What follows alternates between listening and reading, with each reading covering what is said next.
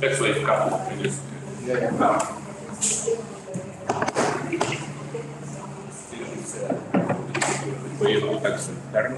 How you?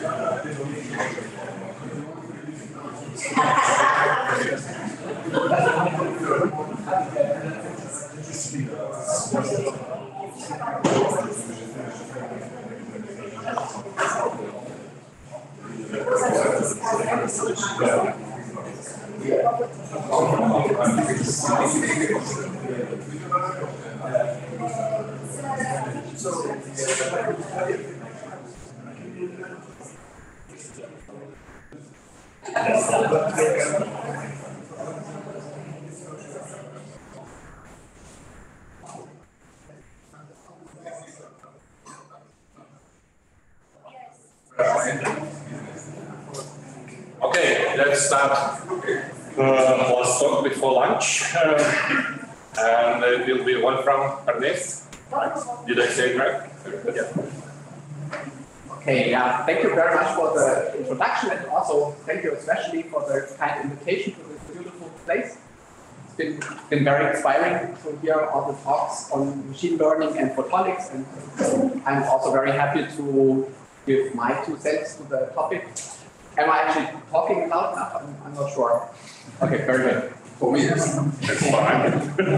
if not, just shout and I'll try to speak up. Yeah, anyway, so we've heard already a lot about different topics, and what I'm going to present is maybe a little bit orthogonal, since we work with integrated optical systems. So we build nanophotonic chips, a lot of fabrication, in fact, to help machine learning.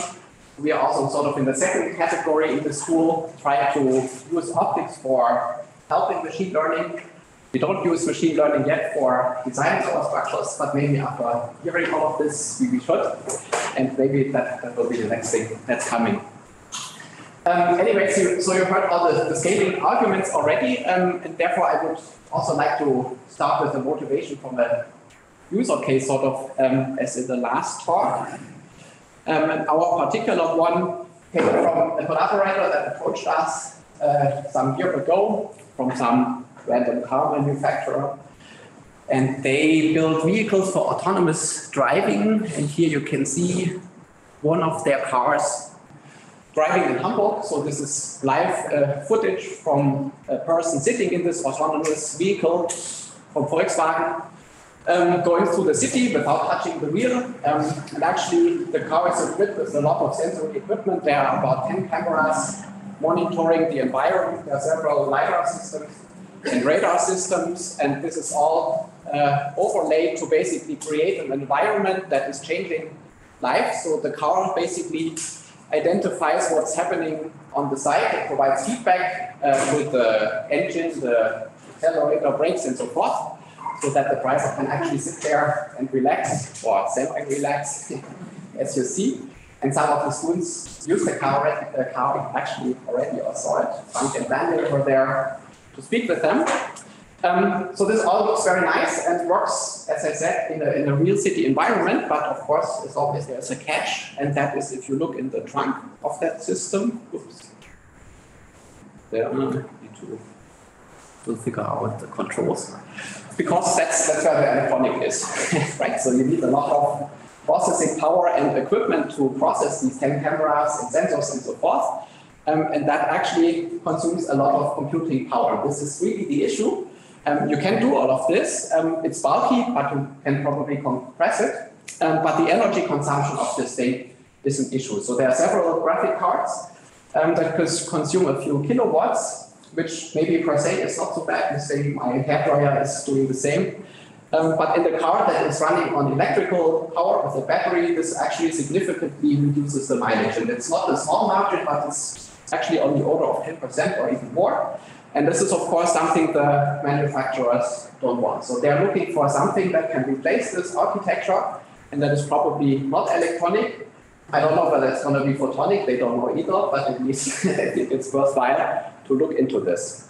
So basically what this structure does is object recognition. And this is also something that I find fun because you have to do this quickly. There's also a nice other movie that I like. So this is somewhat oldish with this YOLO recognition system. Maybe you know that also. This is from a James Bond movie. We can actually see that classification is done live on very fast moving images. So the algorithm also identifies objects, not always correctly. So if you look closely, you see that it gets it wrong too, but it does this at very, very fast speed with such electronic vision systems. But of course, this doesn't run on a small scale computer, but a big one, or at least one that consumes significant power. And there you saw, for example, some error. It also doesn't recognize everything, but only the things that you want to classify. But nevertheless, it's a technology that's ready. You just need to have the hardware to actually do it. And we're trying to help this development by solving this problem that's basically at the bottom of it. So most electronic systems are built on this architecture that was conceived in the 40s by von Neumann, which transformed basically analog to digital computing.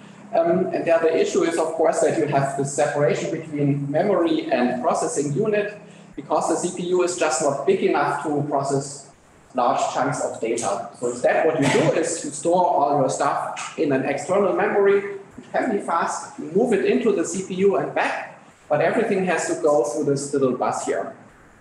And what is even more important is that the memory access, this is actually the energy expensive task. So processing is okay, but memory access really kills you. So therefore the architecture gets power hungry. And it's also not very good if you want to do cognitive tasks like this object recognition, which is what we humans good at, or other neural networks, but not so much such an architecture, because this is basically database search, whereas we just look at faces, can tell in an instant, and don't compare millions of pictures with this one impression. And therefore, the idea is, of course, to copy this and somehow translate it into a photonic system. So really what this is all about is trying to remove the energy costs of operations down to maybe a femtojoule per operation. This would be nice. It's still more than what the brain consumes, but it's very far from where we are at the moment. This is roughly 300 femtojoules on some good systems. And if you look a little bit closer at the metrics, then you can see that indeed it's the memory that kills you. So DRAM here uses about 100 joules per byte that you're moving. If you have faster on-chip memory, this is also on the order of a few picojoules, but you know, still 3 orders of magnitude above this goal, which would be compatible with brain-like computing structures. So one of the tricks is basically to not do the separation between the two, but calculate directly in memory. This is also very much inspired by neural networks, where the weights, the synaptic weights are basically your memory, but you directly use them for processing. And somehow you could translate that also in a chip architecture. Now with these neural networks that you have seen plenty of times now, what this basically boils down to is propagating some input vector through an interconnected layer of artificial neurons to some output. And what you do in between these layers are very basic operations, I would say, from a mathematical point of view. Often these are matrix vector multiplications. They are not so easy for a traditional computer, but easier for other architectures. But you need to do a lot of them, and you need to do this really fast. But fortunately, it maps nicely into such an in-memory computing architecture. If you take this structure here and interpret the matrix that connects these layers from one to the other directly as a physical matrix, that is sitting on a chip. So this is one of the implementations from IBM. This is a memristor crossbar array, where you basically have some inputs, and then the weights are sort of resistors or programmable resistors that connect rows and columns. And in the end, you measure current and then translate that back into a digital format. So it's analog computing, not digital anymore. But basically, you shuffle data from one side, you read it out from the other side, and the matrix itself is programmed directly into the hardware that you use for computing.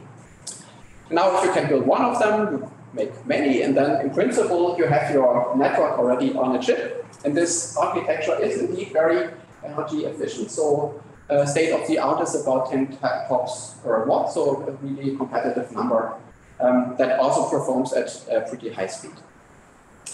Okay, so this is well known, and therefore big players are also implementing that in different formats. And if you kind of look down at what you really have to do, it's basically multiply arrays of numbers with each other. You can do this in a very simple way. So you take a big matrix, another big matrix that you want to multiply together, and then you go row by column, basically, and build a scalar product. So this is, in the end, what the hardware does, scalar product calculation. You add them all up, so this is the accumulation part, and write them out into an output matrix.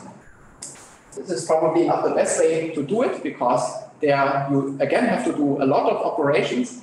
What you always want to do is divide and conquer, so go to a size that is manageable. So instead you break this up into smaller matrices, and then multiply these ones piecewise, so this one, and so forth, and then you add them up into some other arrays, and in the end, add them together. So with this tiling approach, what you do is you reduce your problem size to smaller matrices, and where you still have the same operations, but you can now do them in parallel, because each unit could, for example, be one of these memristor crossbar arrays or so that carries out each of them efficiently and with low overhead.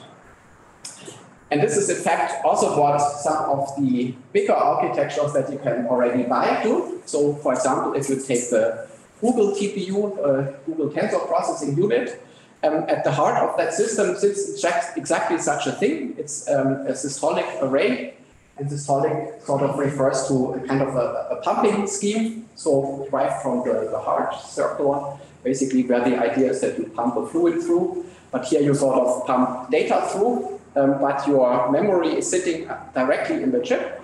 And then if you break this down into these little tiles, essentially what you do is you add up numbers, you add them with a further component, and then do the partial sum at the output. And you can look a little bit deeper into this. If you go down to the very bottom, so the building block of the systolic array, what you have is a so-called multiply accumulate unit, a MAC unit. That does exactly this operation. It takes two numbers, it multiplies them together, it adds a certain offset to it, and that is basically the output that goes to your next connection unit, and you can scale this up to do exactly your calculation.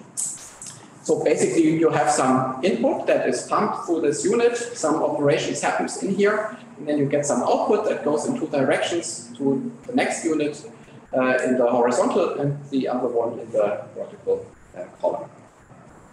Okay, and this is exactly what this systolic array does. I didn't want to go. Oh. Maybe I should use. Okay. So now if you take these building blocks, then you can in fact do matrix multiplications, where you encode the weights at each crossing point in your MAC unit. So this is a multiplication factor of 1. And then what you do is you stream your second matrix through this array bitwise.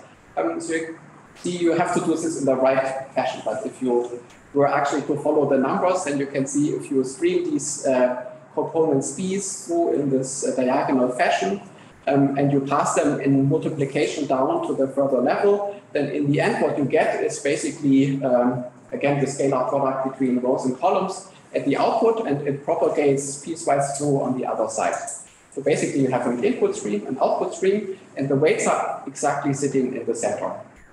The crucial point here, however, is that you don't need memory access, because memory is stored directly where you need it for the multiplication, So there's nothing that basically fetches it from SRAM or DRAM, but it's already there. And all you have to do is send the electronic bits through. And if you think about this, this maps sort of naturally also to an optical system, because there you could do exactly the same thing. You store the weight somewhere locally, and then you just stream your data through.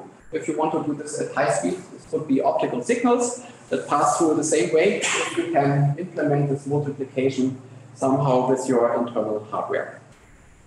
And this is sort of what we are trying to do, or what we have already done. Now, if you want to build this electronically, there's many ways you can do, and some of them are actually very successful. These are just 3 examples that you can use. Flash memory here is a very prominent one. Memristors we already mentioned, but also SRAM is frequently used. So these are all devices that are already there. They all perform analog computation, so you take your digital input, you convert it into currents or voltages, you pass them through your computational unit, then at the output you do the reverse process, so you take your analog signal, convert it back to digital, and then you can basically embed that directly into your computing architecture. So all of these here are basically accelerators for matrix vector multiplications that take over some of the heavy load that you have in larger AI models. Can you give some numbers, like a sense for size of matrices process or multiplication? So these are big, those are megapixel structures. SRAM and Flash, of course, can be even bigger, since you know how to make this for memory devices, and all you do is you add the periphery to do the computation. So this enables really to also calculate with very big matrices in principle. They're not always perfect because they're not all non-volatile. And memristors, for example, are. If you program the weights, they stay there. Also, if the power is gone, other architectures don't.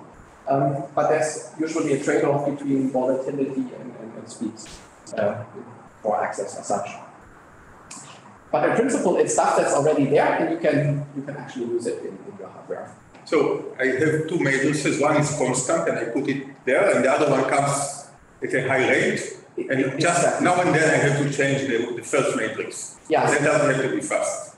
Exactly. Since this is kind of what you want to do in these models, also for recognition, you know the kernels that you need for processing the images. So those are the ones that you store here. And then your image data, that kind of gets passed through, and that you want to do, of course, very fast. Since in the end, the time from image input to classification, that determines how fast you can drive the car in the end. So in the city, this is all okay, but if you are on the highway, maybe you want something a bit quicker. Well, sorry, you said megapixel, but it's the matrix size or the input size? This is the matrix size. Okay, so it's like 1,000 by 1,000. Yeah, those are big ones. Of course, only certain persons can build this. IBM can, for example. But with that, you can really do large scale data processing. And that's already there. You cannot buy it, but you can see it. Okay, yeah. But yeah, as I mentioned, you want to do this really fast. And with electronics, you can only go so fast because at the end, you reach the bottleneck of thermal load on your hardware. You still have this here too. And therefore, the clock speed is limited. And now, of course, it makes sense to think about some quicker things. And those are optical ones. Some of them were already shown here, especially in free space. And I think there's a lot of advantages for doing this in free space because that is inherently very parallel. The advantage of going to a chip scale system is basically that you can scale it easily by using top-down fabrication of foundry services. So if you think about a mass product or such, that you can also destroy maybe in your car, or something that has to be cheap, then it's good to use those, but both have their pros and cons. And yeah, in some reviews you can already see where they shine, where they don't. There's always a give and take with each of those technologies. But we are basically working on this side with waveguide devices to implement these multipliers, basically. Now, why is this interesting? From several points. One is obviously speed. So if you have optical signals, we're used to multi-gigahertz frequencies that match very naturally to high-speed processing and also maybe to fiber infrastructure. So if you don't only think about autonomous driving, but maybe data centers or such, this might make a lot of sense. You have very high frequencies, so clock speeds, lasers, detectors, all of this is already there, and it's very high speed. And another very important feature, I think, is that you can do things in parallel. So this is something that is not possible with electronics, since there's only basically one type of electrons, at least in the processor. But in optical signals, you can use many other degrees of freedoms, be it the color, be it polarization, be it a spatial mode or so. All of this can be encoded in a fiber or a waveguide or something else, and therefore you can transmit things and process things also in parallel, which makes a lot of sense. For example, if you have multiple cameras all going through the same kernel device or so. And therefore even though these structures are relatively big, you win in the end if you look at the right numbers. So one of them is the latency, basically the time that it takes for a given computation or a given classification. So in photonic systems, this is on the order of picoseconds or such. That's not super fast, but I think a comfortable number. Electronics, this is more on the nanosecond scale, so there already you have a very big improvement. Of course, your bandwidth, as we already heard, is on an entirely different scale, so I think 20 gigahertz is conservative, but doable. Power is a nice metric if you look at the optics itself. So this is low power. The electronics is a different story again, which you also need for these structures. And the area in the end is comparable if you choose the right approach, basically. So if you look at these possible gains, then you see there's a lot to win. Of course, it's not there yet, but in these technologies, what you also care about is scaling into the future. So what you can show today is one thing, but how it looks in 10, 20 years or so is also important, and it should not separate, but ideally rise, since that demand is also rising very quickly. Okay, so now if we want to use optics, then we have to build the same operations as in the systolic array, basically multiplications. And you can do this in several ways. In a chip-based system, I think there's sort of two broad categories. You can either work with interferometers, so sort of on the phase, or you can work with the amplitude. And I'll show you quickly how both of them work, even though we only use one of them. But this is also where this field started with the work from the England's group at MIT. And the talk also tomorrow will probably shed some more light on this. But in the end, it uses a building block that is very common, basically an interferometer that has some integrated phase shifters. So it's a 2x2 device, so you have 2 values as an input, 2 values as an output, and then the interferometer itself implements a rotation of the light field. So basically, if it's a low loss system, it's a unitary rotation with an angle that you can basically encode with your phase shifter. And if you look carefully at this, basically what you change is the splitting ratio between these structures, and that maps in a way also to a multiplication. Because you know your input power, you know the fraction of light that comes out of the output, and that is a multiplication, so input times fraction basically gives you a new number. And if you now measure the power at the output, you will directly get your result, but at optical speeds very fast. And the nice thing is, of course, if you can build one of these, then you can make many of them. And this is exactly the device that was put out a few years ago. And this is a review structure on that. So basically a cascaded system of many of these interferometers. If you zoom into them, you see exactly the structure from the previous slide. So the phase shifters here at the input and also at the output, that you have full flexibility for encoding this rotation. And they are concatenated, and you can choose your rack scheme or other scheme that you want. Basically what this thing does then is it converts an input vector of light field to an output vector by a unitary transformation, which is exactly your multiplication. And then if you break that down into a diagonalization, and the factorization, then you have the tools to implement any sort of structure. How many units are needed for an n by n matrix? You need quite a bit. But is there a simple formula, log 2 of n, square root of n? For the interferometers itself? Yeah, so if you... So, I mean, if you zoom into this, you basically see a lot of these here. So each interferometer is one part, and then if you want to go in n rows, then you need n of those, and in the column direction the same, so multiple squares. All of the rest here is electrical control, since this is a programmable matrix with these thermal heaters that are sitting here for implementing the phase shift. You can also decide what sort of matrix you want to actually program. Maybe thermal ones are not the fastest, but there are other options to implement this trigger in diodes or such. So it's a very nice thing, and it has optical input, optical output, and as long as you don't take the power away from the heaters, you also have your weight stored directly in the matrix. How efficient are they? These heaters? No, the input to output optics without the coupling. Is it like 50%, 1%? This, I'm not the expert. Usually, of course, you have loss at each of these structures, of course. You can optimize them to quite a good degree. There's also several startups that pursue this, like Meta is, I think, one that has made a lot of progress and actually has a 64 by 64 array that you can control digitally. But these are sort of the sizes that you are probably talking about. So it's not 1,000 by 1,000, rather maybe 100 by 100 or so. But by programming these quickly with different approaches, you can always artificially enlarge the size of the matrix. And of course, there is some loss, but this is manageable.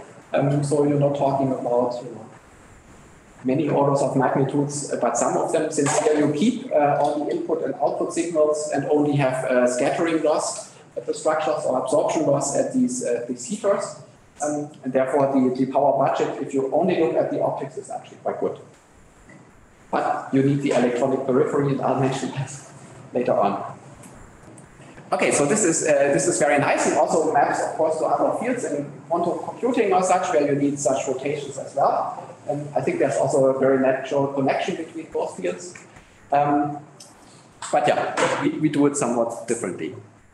Because there's also the option of working on amplitude.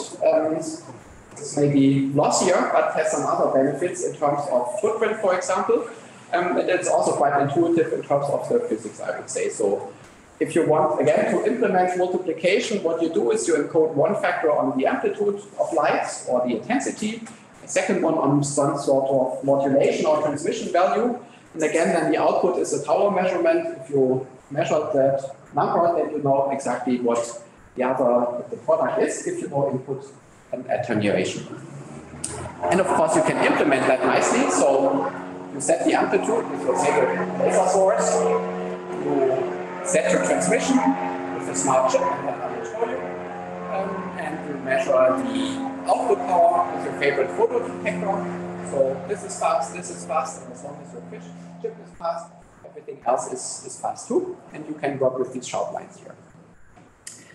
Okay, so modulating the amplitude on a chip is difficult if you want to do it in a non-volatile way. This is something that would be a nice feature, at least I think so, if you think about in-memory computing, because what you have learned you want to keep on your chip, therefore it makes a lot of sense to store it. Typical photonic materials don't allow you to do that so easily, and therefore we add a little extra onto them, and those are so-called phase change materials. And they're interesting because they can come in two different crystal compositions. They can either be a disordered structure that does not have a long-range order, and that would be more an amorphous or a glass-like structure. This particular number here for the refractive index is for the one that we use, GST. It's a ternary alloy. And you can see that it has a relatively high real part, but not so much absorption. So it's not a glass, of course, but it's glass-like. But then by some clever mechanism, if you switch the disordered structure into a crystal, then the material properties change quite dramatically. So you see that the real part here goes up by 50%. This is already by itself quite a large margin. And the other important bit is that the absorptions or the imaginary part also goes up by an order of magnitude. So you really have a very, very big change in optical refractive index that you can play with. And that you don't get with these thermal optical heaters or plasma dispersion effects or other effects that you may know.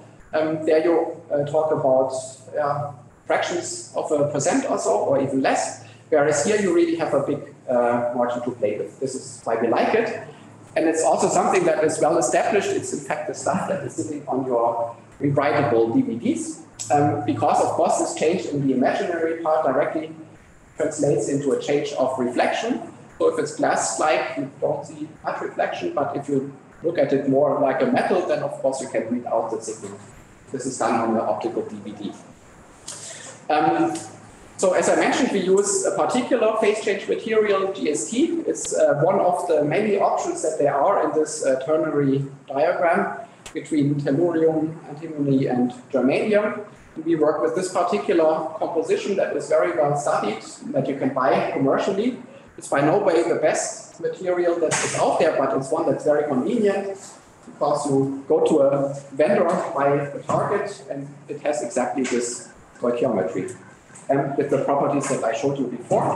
But if you're exploratory, then you can pick anything in here, and they all have the different features. Also, some have indeed much better features than GST. Okay, so what we do then is we take this material and we place it directly on top of a waveguide. So it's really a very simple device. So this is our light rail in which we propagate our signal. So basically the intensity amplitude that we wanted to set. And then this little patch here that is sitting in the optical near field that modulates our transmission. So it encodes the weight in the matrix and we measure at the output. And if you plot this over time, basically what we do is we send a light pulse in, we read a light pulse out, and the signal that we get at the photodetector is of course just this pulse with some amplitude that is set by the coupling losses, by the insertion loss, and so forth, anything that basically contributes to the waveguide. If it's in the amorphous phase, this is not very absorptive, so you get some sort of maximum value.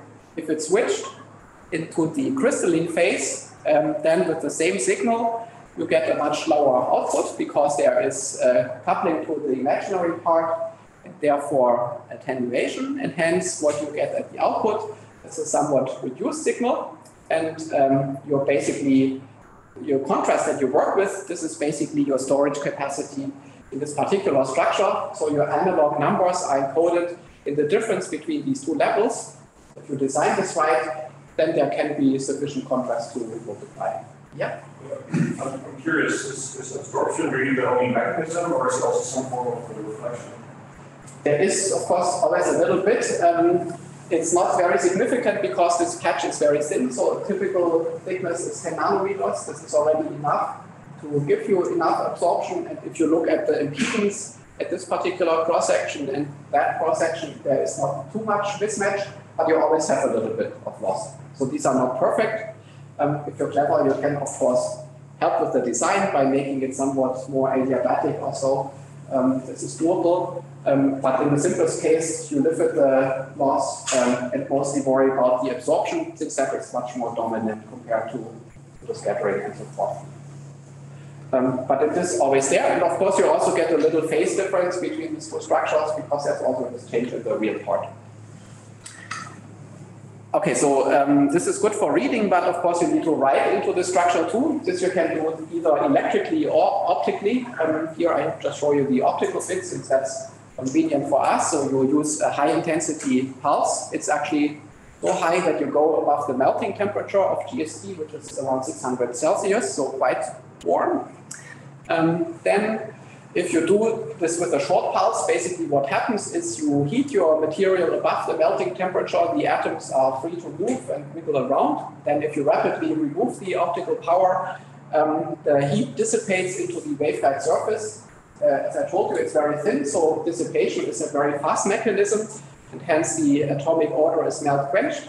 and you're left with a disordered state, which is basically the amorphous part of the structure. As you can also see, it doesn't switch the entire bit of the structure, but rather the area where the mode is most localized. So what you see actually in this patch, if you look at it closely, is the mode structure of your waveguide somewhat centered in the middle. Now, if you want to get rid of this again, you can erase it by using a slightly different pulse. You keep the temperature elevated, so basically you give it more time, and what happens then is you have a progressive crystallization, so you don't go all the way to melting, but rather above the glass transition temperature. Then you keep it warm, give the atoms time to reorder, and therefore you can sort of erase, it's flickering a bit, erase the split in the center that was there, and you're back with your crystalline state, and go back to your zero level value. So, how many cycles you can do before destroying something? You can do many. So we did up to 10 to the 7. Probably you can do even more. From electrical switching, there are reports of 10 to the 15. So it's actually much better than flash. There is some degradation over time, but it can be cycled over and over again in principle, as long as you don't destroy it, which also happens. Okay, yeah, nicely enough, you can also see this directly on the atomic level. So if you take a cut through this waveguide and then look at it as a transmission electron microscope, this is sort of the structure that we use. It's a silicon nitride waveguide, then this 10 nanometer of GST sitting on top of it as the memory. There is a capping layer also to prevent it from oxidization. Also make sure that it doesn't form into a little ball or so if you start the melting process. And then in the amorphous phase, you see no long-range order, so it's in the FFT Fourier image, you basically see the centrosymmetric halos. If it is switched, what you form are these little microcrystallites that you can kind of see here at the top. So it's not single crystal, but polycrystalline. And the size of them grows depending on how much power you dump into the material. But then if you again Fourier transform, you get very nicely the cracked scattering peak of the target, so this reproduces the stoichiometry of what you bought off the shelf. And this is reversible, so you can do it many times, and also encode different levels because you don't have to switch the entire film, but you can only choose to switch part of it. And so in principle, you have also a purely analog way of setting any weight between this minimum value given by absorption and the maximum given by transmission. Okay. So we can use this principle and now start building our device. And as I mentioned already, this works in parallel because if it works with one color, then of course it works also with many of them. If you have the right light source, that gives you a lot of these colors. And yeah, who knows very well what this is. Frequency comb is one of them. There are others. But anyway, it's a tool that's also already there in optics, and you can use it directly for speeding up your calculations quite dramatically on a chip by working in parallel on such structures. So this is how we implement now our multiplication. We use two-color or multicolor switching in order to avoid interference between different structures, because in the end what you perform is a power measurement. So you want this to be reproducible and deterministic. And if you encode your light signals on the same colors and send them through the same waveguide, then strange things happen. You get sometimes interference, sometimes not. And your output power is really not defined. And therefore, if you encode your different vectors on different light fields, so here like the red one and the blue one, then both of them propagate in the same waveguide and they don't talk to each other. But if you only care about the power, this doesn't matter, since then you just get the superposition of both intensities and not the superposition of the amplitudes. So then our simple scalar multiplication is basically two input fields here, then two transmission values, so one switched GST element that is transmissive, and here another one that is absorptive, and then you measure the power, so one high amplitude and one low amplitude. And you basically get the multiplication and the addition of both at the end of the waveguide. And that's the scheme to scale it up. All we have to do is now build the circuit. Yeah? Just a quick question about the previous one. So do I understand right? So you have essentially the maximum transmission or the minimum transmission, and the way you do a multiplication is by setting it somewhere in between, and that's how you store the constantly multiplying by? Exactly. So you program the weight in the phase composition of this little patch. So if you make it all crystalline, then it's your 0, as to speak. If you would make it all amorphous, then it's your 1. And then if you choose a partial crystallization, you can, in principle, pick any value between these two. And this is what is written in these patches. Then we set the light amplitude, so this is something we know also. And if you measure the power at the output, then you get all the sum of the different contributions. Just how accurate can you be in setting between 0 and 1?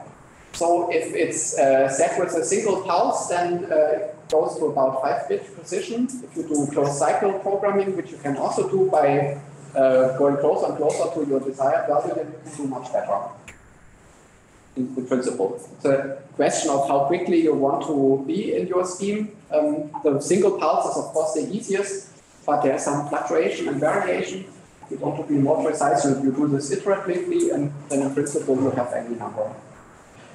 Of course, your contrast depends on the size of the structure. If you make it very big, then there's a big contrast that gives you in principle more levels, but you also have more loss, so this is all kind of a trade-off in the end.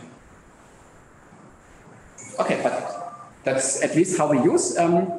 You always lose some power, but yeah, that's the game, I guess. Okay, we built these structures in the clean room ourselves, so they are designed with this Python-based framework. So the pink lines are basically the waveguides. There's some access for making electrodes and so forth. You also see some coupling structures and calibration structures on this particular chip, and that is translated to E-beam format. We write them with this 100 kV system. We etch them. If it's done right, they also come out more or less like this. This is a scanning electron microscope image of such a cascaded interferometer structure. And if you want to use this, you can also use it. This is open source code and quite flexible actually for building these photonic circuits on a chip scale.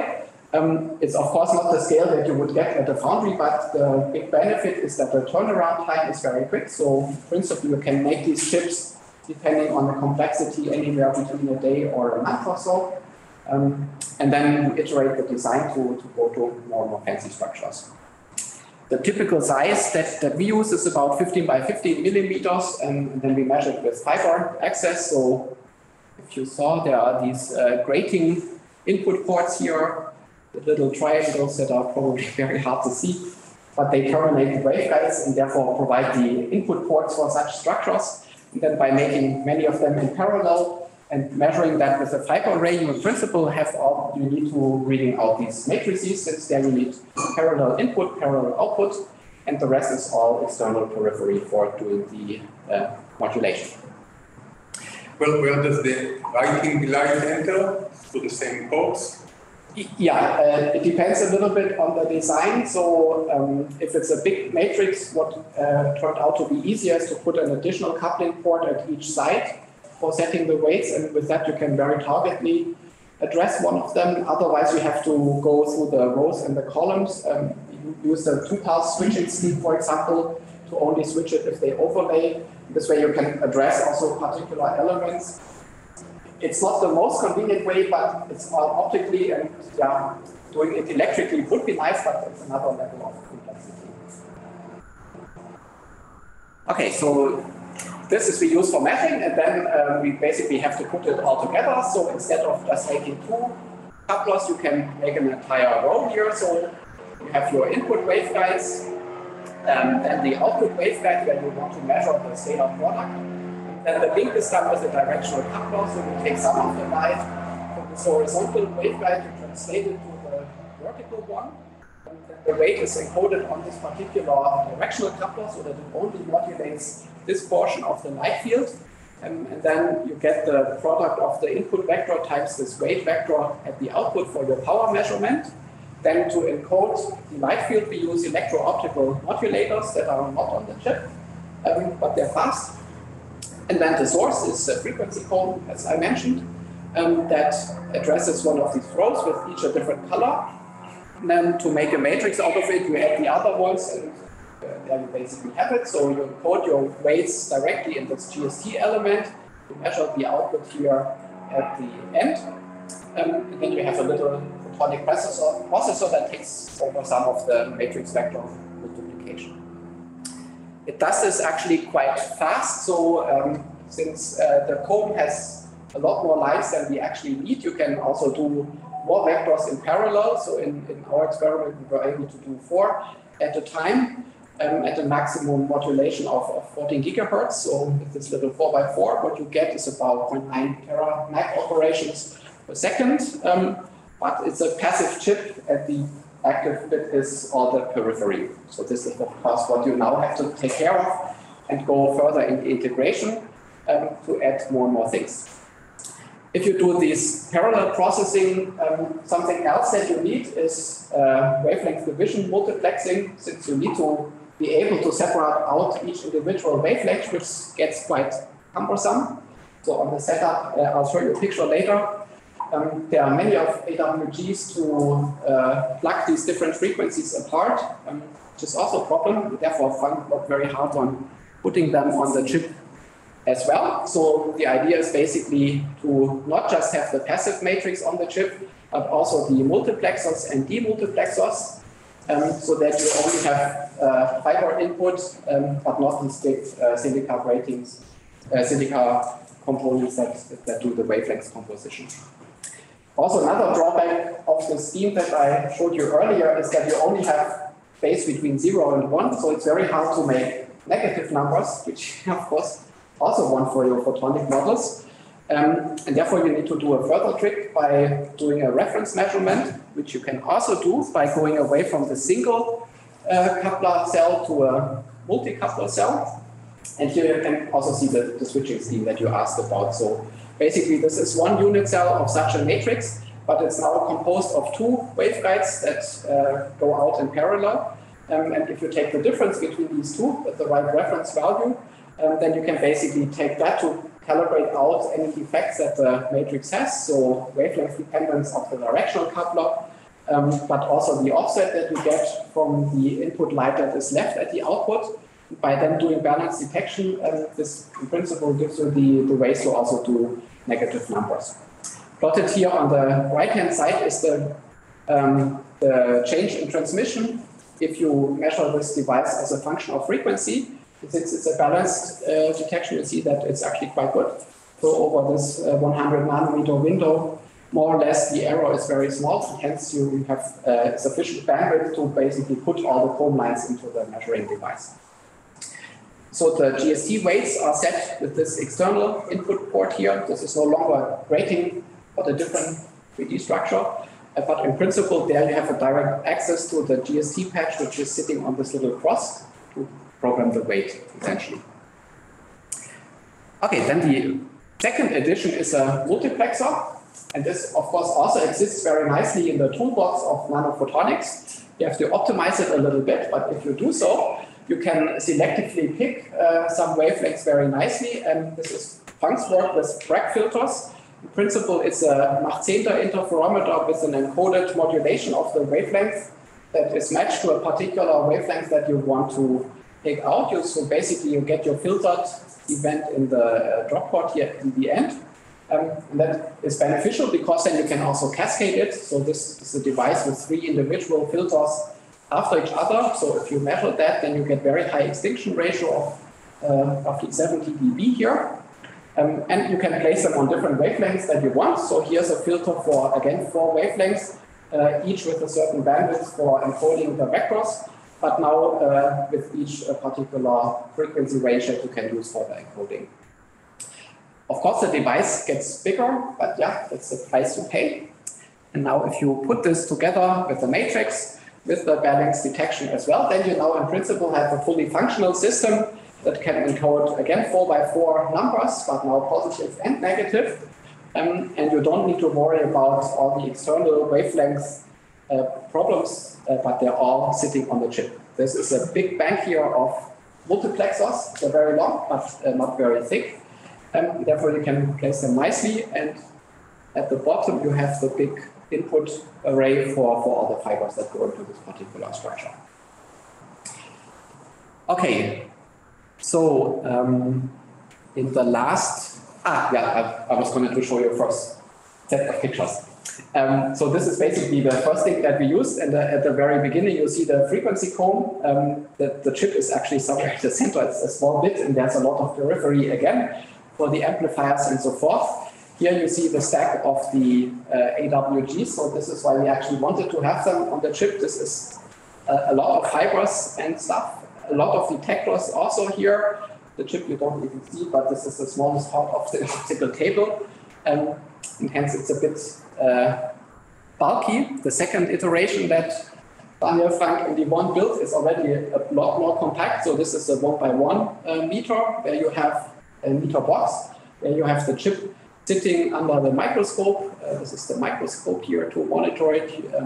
The chip is underneath on the stage here. This one has now the modulators, detectors, and so forth, and the FPGA for reading out the electrical signals, all integrated. So in principle, it is portable, and it was ported also to the collaborator once. But of course, you want to do better and put this all on a chip. So this is actually what we're trying next in the European project, where we don't just want the multiplexers and the passives, but also the actives on the chip. And since it's difficult to do this all on one particular material platform, it makes sense to combine different ones together in a hybrid fashion, since some things you can do better on others. So our idea was basically to build the microcones in silicon nitride. There you get very high Q devices with different approaches. But it's a passive material, so we don't like it for modulation. So therefore, this we do with an active bit in indium phosphide, where you have very high frequency modulators and so forth. And then the matrix multiplier with GST is sitting on a silicon photonics chip, where you have the detectors in principle, modulators also. Yeah, of course, the problem is now that you have 3 different platforms and you need to bring them all together, as we do with 3D printed interconnects that are lossless enough that you can compensate the loss at each interface with these additional amplifiers that are sitting before the indium phosphide modulator. It's a bit challenging to build, I have to say, but nevertheless, the numbers would be nice if you can get there. So it's a 25 by 25 matrix, has 16 parallel vectors. So each input has 16 wavelengths for encoding, and then the modulation that is done by the indium phosphide here is 20 gigahertz. So if that works, it gives you about 3 peta-mag operations per second, which would be nice. How you get the data into this chip, I don't know, but as a performance benchmark, it would be good. Okay, so there's also a short movie of how this would work. Basically, it's these slides quite dark. But anyway, these 3 different platforms that are coming together, the frequency cone here for setting the light fields and indium phosphide for modulation, and detection here at the outputs. So the lasers are also integrated on this chip. They drive the whispering gallery modes here. With a nonlinear process, you get the different comb lines that then go into this indium phosphide chip here, which basically sets the input, or is the way where we talk to the external world. So basically your image would come in from here and would be scanned through row by row, therefore adjusting the intensity on each of these comb lines that are then transformed to the matrix. So the power would somehow fluctuate over time. Then on the silicon matrix, the addition and multiplication is done. So all the different colors are summed up at each particular waveguide, which is terminated with a photodetector. And that is basically the result that we get from all of this. Of course, you have to convert that back to a digital. So after each detector, there is an analog to a digital converter that has to work at 20 gigahertz. Also not so easy to do. But then in the end, you have an interface where you have digital in, digital out, and could, in principle, put that also into an HPC architecture. There is some progress on building that. So critical bit is the modulator. This we do also in the hybrid technology with Fraunhofer Institute in Berlin. Whoop. Not too fast. So basically, the AWG is done in a polymer technology, and only the indium phosphide modulator and amplifiers are done on this very small section. This has to be done because the indium phosphide waveguides are actually quite lossy. So if you also make this big AWG on the same chip, then you have to amplify it even more, which is problematic, and therefore turns out to be easier to stick two polymer multiplexers around this little indium phosphide chip. We need 25 of those for each input waveguide, so big system. Then to connect them, this is what Daniel is doing. So this will be done with these 3D printed structures. So basically we take our small waveguide, taper it out to expand the mode, then add a little lens at the output. This can be printed on each platform by a nanoscribe system, essentially, with good alignment. And if they're designed right, they are also quite low loss. So this particular structure here has an insertion loss of about, or coupling loss of about 1 dB at the best point, but a relatively wide bandwidth, which is the second factor that we of course need for this chip, because the frequency comb somehow has to go into the silicon waveguide, and with grating couplers you don't have sufficient bandwidth to fix that. Also, they're nice because they're quite intolerant to alignment misplacement. So even if you move them around by a few microns, you still get comparable accuracy. And this is good because this matrix has many inputs, and all of them need to match. And that is, of course, challenging. Okay, so if you then go even further, then you need something else. So this is what the startup is doing. Building the photonic chips is one thing, but you need all the electronic back end as well. So essentially an ASIC that does the fast AD conversion, the synchronization, the DA conversion, the interface to PCI Express or whatever you want to use. This is what Salience is trying to do. And then if you stack this all together in principle, there is your photonic coprocessor that could help AI in the long range. Maybe this is all nonsense, but maybe not. So if you listen to this collaborator guy again, so this is the ex-boss of Volkswagen. So he basically says energy is the big problem that we have at the moment, but maybe optical neural networks could be one solution. So I think this is something that's very much in the spirit of this workshop. So if you listen to him, we are basically on the right track. Okay, and with that, I'm going to thank the people that are actually doing this. I'm probably the most useless person in the whole group. They're doing the hard work here in the lab, doing the fab, the design, and come up with lots of clever tricks for measuring that. Also a lot of collaborators. In Oxford, we get actually the phase change materials. Exeter does a lot of theory for us. We work with Tobias at EPFL for the frequency combs, also with Abu Sebastian on the algorithm design.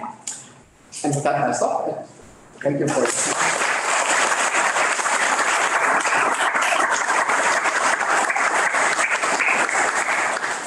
Questions from? Okay, but next from students. No, please start. Okay. Sure. But I'm completely fine with these. All right. So here's my question. So the chip design was very interesting, but it was kind of focused on the, how to say, an inference stage where you have already a trained network and you want to do all the application and you get it. Now let's say we want to look at the training stage, which means now you need to update those matrices more often. Yeah. What would be, your comment on that? So there are different ways of doing that. This is, of course, one of the things we would also like to have. And there are different ways of achieving that. You can stick with PST and go away from the optical switching to electrical switching. So this actually also works quite nicely. And you can make this compact also by adding the plasmonic elements that we've heard about as well. So the combination here also works. This way you get localized access, but you can program them with electrical signals. So if you combine these electrical modulators with the waveguides, then in principle you have a programming capability that is non-volatile away as well. And the GST can switch very quickly. So this happens on a picosecond to a nanosecond time scale, at least in one direction. So in principle, you can update these rates also at relatively high speeds. If you want to do it differently, in principle, all you need is a modulator. So you can pick your favorite modulator platform and combine that as well. On a silicon platform, there are already some. So you have these PIN structures that use the plasma dispersion effect, and they are very fast. You have ring resonator-based structures, Mach-10-based structures. If you go to active platforms, they are already embedded in this indium phosphide approach, for example. And now if you have those, then you can, of course, change your weights on the fly, but they are all volatile. So if you take your power off, your weight is gone, but maybe you don't care. So I think this is the sort of game you can play. You put some way of attenuating on the waveguide. You just have to figure out something that's compatible with your technology. But there are ways, and it just gets a bit more complex to build. Okay. Yes, please. Thank you for the talk. So you mentioned that the benefit of the intensity-based approach is that you don't have to deal with phases. I was wondering, when you're adding the intensities together, does the relative phase of the two light packets matter? Will they destructively interfere sometimes? Yeah, this is exactly why we work on different wavelengths. If they're close together, then of course there is this interference, and we measure that too. So you need sufficient offset that they are completely decoupled, basically, in wavelengths. The nice thing about this matrix approach is that you can in principle work with low-cost lasers. You don't need very good coherence time or anything, you only need intensity. And in fact, it's even better if they are not coherent. So you can also use a diode if that fits into the spectral window. And then just measure the sum of the individual components at the output. But they are, because they are sitting on different wavelengths, all you have to do is make sure that they don't talk to each other in the wave space, and that can be done. Thank you. In the chip you showed the whole matter, they were very weights and would it change something if you start having arbitrary length? Yeah. Like if you started with some disorder in the system. Yeah, you get then, of course, some time delays between individual paths, but as long as your system is not operating on those scales, you probably don't care. And the distances that we typically have are much smaller than anything that you get. So, like if it's a centimeter, then we're talking about 100 picoseconds or so. So these are very different numbers. These devices usually fit into a wide field, or at least a few on the e-beam, so it's on a millimeter scale. And there your delay times between different lengths are not as critical. This is also one thing that is nice about incoherent work, because you don't care about phase offset or such. In the interferometers, you probably have to do this a bit more carefully, but with a clever design, this is all doable. Since you have full flexibility on the chip, so you can also go in bands up and down to compensate for length offset. Other questions? And for the last part that you showed with the indium phosphide, so you mentioned the 3D printed interconnects. So you have like multiple small chips that are connected together, or? Yeah, so it goes in many stages. So we start with the silicon nitride one, and then we print these ball lenses on the facet, so across the facet actually. So there you have a polynated beam in free space, and that we catch again with a second matching one that is sitting on the next platform. So it's actually not the indium phosphide directly, but this polymer board. Since the indium phosphide bit is sandwiched directly between two of these polymer-written structures. So the interface is on the polymer itself, which is somewhat nice since they're quite big, therefore alignment is less critical. But then the other step is again more difficult for the silicon chip. You need to do the fine features again. But the idea is always that we have sort of a collimated beam in free space that we know the properties of, and then we catch it with a matching lens at the other side. And you have to make sure that all is level and the devil's in the detail. Okay, last question. So for this last chip, if you run it at 20 gigahertz, are you worried at all about the signal to noise ratio? Yeah, of course. That all is a big piece of engineering. Also, you have to make sure that, of course, the wavelengths fit into your channel spacing. Right? So you have at least 20 gigahertz offset between each wavelength. So the 16 wavelengths that you have in each channel need actually to fit into your filter. And they shouldn't overlap with the next one. So yeah, all of this you have to do. You also have to make sure that you have enough signal between the neighboring channels here, since anything that swaps into the second multiplexer basically uses the photodetector as well. The photodetector has noise and so forth. So how much signal space you will get in the end is So let us move further questions to the lunch, and let's thank.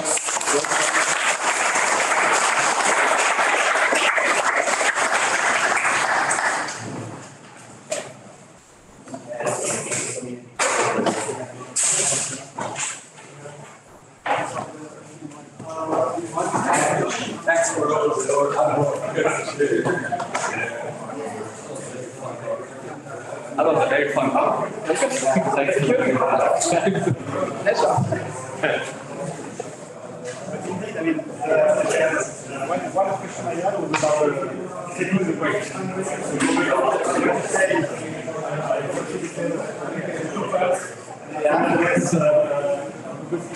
States down the religion.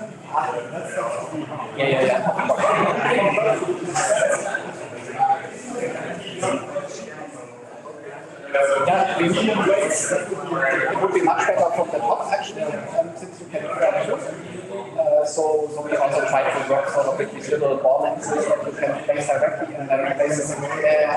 That would be really nice, since then you have directly the electrical programs as well. Exactly, it would be super cool since you could directly translate the image into the chip. Yeah, that's what I was saying. You really have you can use one by one, you have X and Y.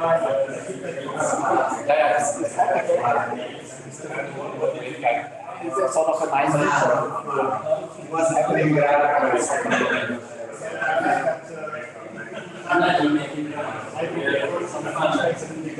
So the feedback should be learn and the integration will be Learning and there are different tasks, learning and so on. Well, that's very true, since it only makes sense to use the systems the way they are quick at. You can benefit, but this is always good for a demonstrator, but not good for. A quick question, what are you using the whispering value? Sure, you have like digital to digital. Yeah. So what was it used for? So the ring generates the scope spectrum. So it's a very high Q cavity. You can nitride and there's a person together. So it's expression and by rate you send high pulses and you get a cascade of pulses propagating. That creates a very important spectrum.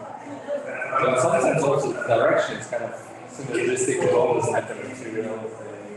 Yeah, Because you can kind of start now tweaking on the elements of this chip. Yeah, so it's a very, very nice toy platform, but the scaling is really difficult. In any direction. So already this 16 extra thing that is a nightmare for controlling. they are not in series, right? You need to basically, if you have n by n matrix, you need n different channels goes to each. Yeah. Right? And then attenuator to attenuator.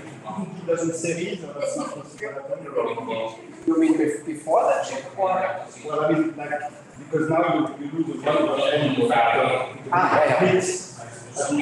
That's a big drawback of this. So it goes down quadratically with the size, and therefore the biggest that you can possibly do probably is maybe 500 by 500, but this will be super. I don't know whether that's possible. Much more realistic is something between 10 and